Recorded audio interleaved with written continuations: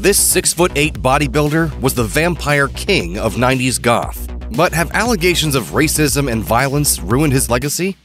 Type O negative frontman Peter Steele worked for the Brooklyn Parks Department while the band was in its early days. Some might think he'd have happily ditched that job for the prospect of living like a rock star, but he was reluctant to leave. According to a 1997 interview with Circus, he lived for being the guy who would tackle any task, from hauling massive amounts of trash down the highway to cleaning up bodily fluids. Former Type O drummer Sal Abruscato told Metal Geek that Peter's reluctance to leave his job caused fights in the band. A former boss also recalled that even after he rose to be the king of goth metal, Steele would still swing by the Parks Department and make cracks about coming back if the band thing didn't work out. As if to prove the point, the song Black No. 1 was dreamed up as Steele drove a garbage truck. As he explained to Revolver, "I was waiting in line for 3 hours to dump 40 cubic yards of human waste at the Hamilton Avenue Marine Transfer Station, and I wrote the song in my head. I'm not kidding you."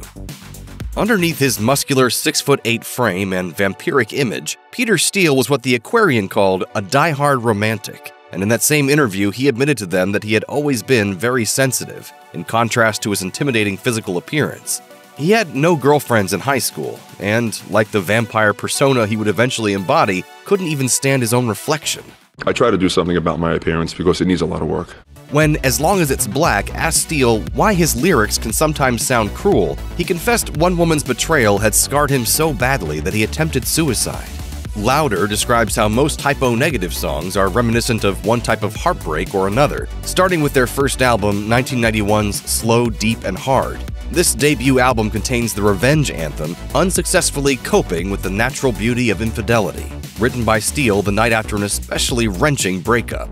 So why did Steele torture himself by playing songs that reminded him of heartbreak like this over and over? As he told As Long As It's Black, "I am a masochist, I suppose." Slow, Deep, and Hard comes in roaring for vengeance, but even after the band had moved on to the sanguine melodies of Bloody Kisses and subsequent albums, the lyrics still referred to Peter Steele's personal life.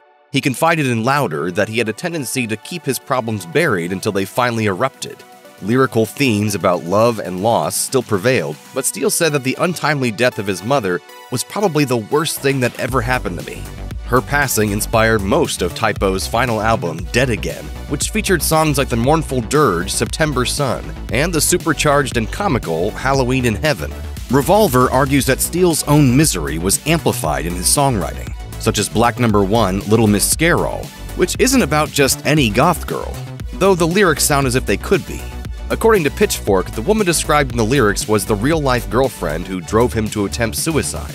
On a lighter note, the song Bloody Kisses is an ode to one of Steele's cats.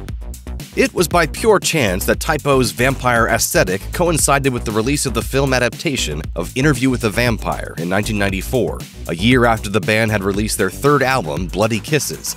Around that time, drummer Sal Abruscato told Metal Hammer magazine that the whole vampire allure connected with people, and the band soon started attracting a lot of female fans because of it. Of course, Steele's towering and muscular frame, as well as the sense of humor he blended into the menacing sound, didn't seem to hurt either. Steele was a dedicated weightlifter for the band's entire run, and his famous physique even landed him a cover feature in Playgirl in 1995. I did see your spread in Playgirl. You did? And there was quite... Did you get the scratch and sniff one? The horror genre became a significant influence for Peter Steele, showing through his lyrics and artistic expression. The unofficial music video for Suspended in Dusk is actually remastered footage from the 1929 vampire movie Nosferatu, showing the creepy Count Orlok stalking his victims. In the song, Steele tells a story of a lonely immortal who can only watch his mortal lovers fade into death as he himself lives on. Other examples include Wolf Moon, where he howls about thirsting for human blood after dark, and vampire-themed tracks such as Love You to Death and Die With Me. Peter Steele was a heavy drinker who became addicted to cocaine later in the band's run. As he explained to Louder, "I tried to mask the pain by drowning myself in cocaine and alcohol until I thought I was the Pope." The drug abuse drove Steele to paranoia, and in 2005 he overdosed and landed in a psychiatric institution. As the singer admitted to MK magazine, he was constantly on law enforcement's radar because of drug misuse, was reluctant to drag himself to parole appointments, and had to be hauled away to jail after a series of interventions. In an interview with Louder, however, Steele admitted that he didn't get addicted to cocaine until the somewhat late age of 35. Peter Steele was no stranger to handcuffs and had a rap sheet to match his rock star status.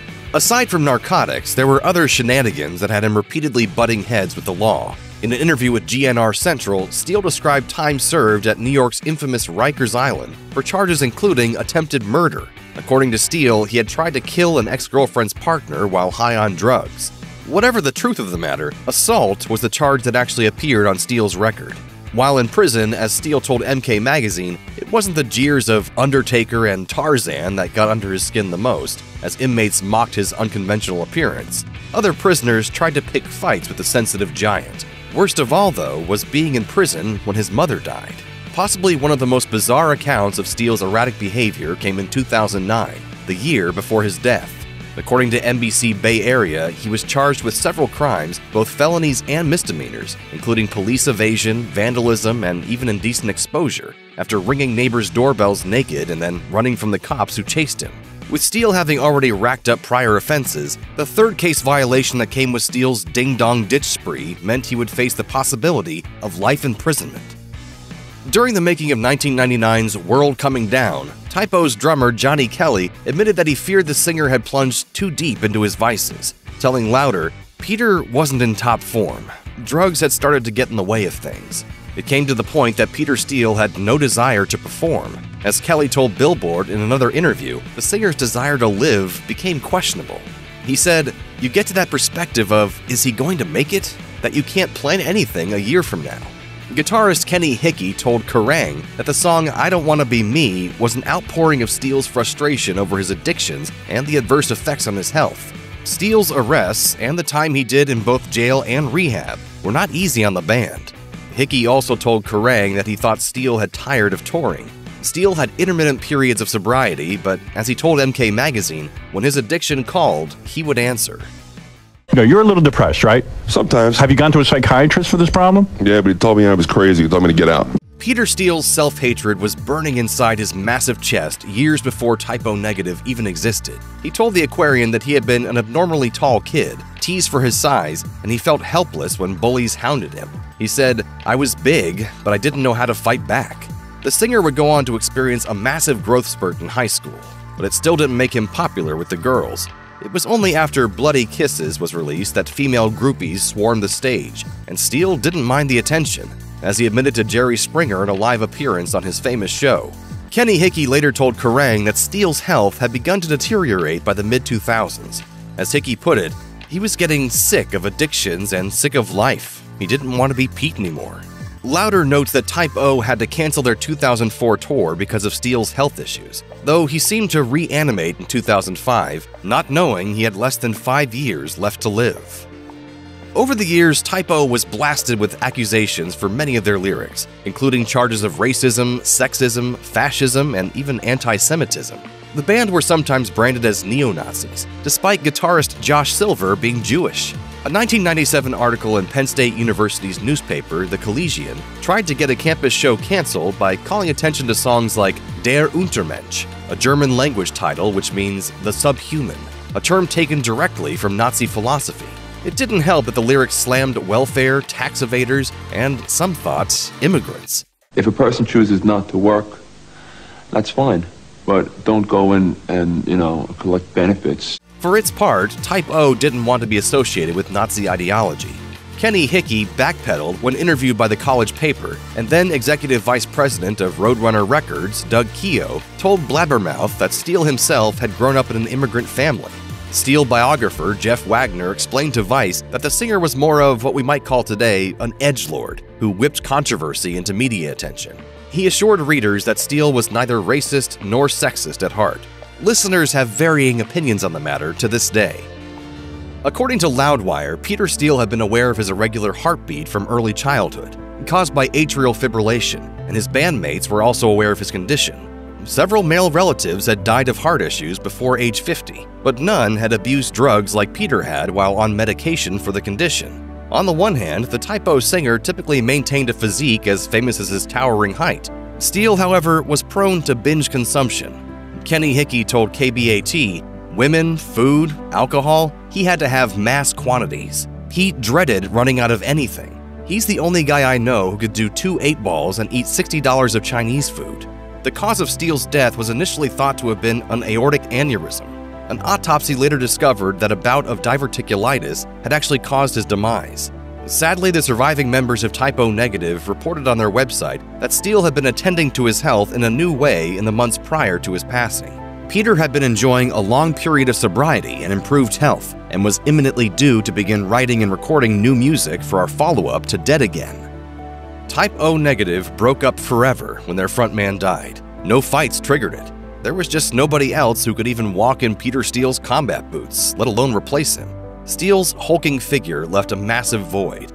Drummer Johnny Kelly told Billboard that while they knew Steele had been through the ringer with his health, they had planned to start recording soon and were unprepared for the phone call from Peter's sister. It was as if he had suddenly vanished. The band's final show had been on Halloween 2009, fitting for a man who created art that combines spooky camp and actual menace. Kelly and Kenny Hickey would go on to play in Silvertomb, while Josh Silver left the metal scene entirely and became a paramedic. Hickey is, at the time of this video's release, the vocalist and guitarist for Silvertomb, but Type O will always be in his blood, and so will Steele. As he said on their website, "Part of me died with him." If you or anyone you know is having suicidal thoughts, please dial or text 988 to speak with the National Suicide Prevention Lifeline. You can also seek help by visiting 988lifeline.org.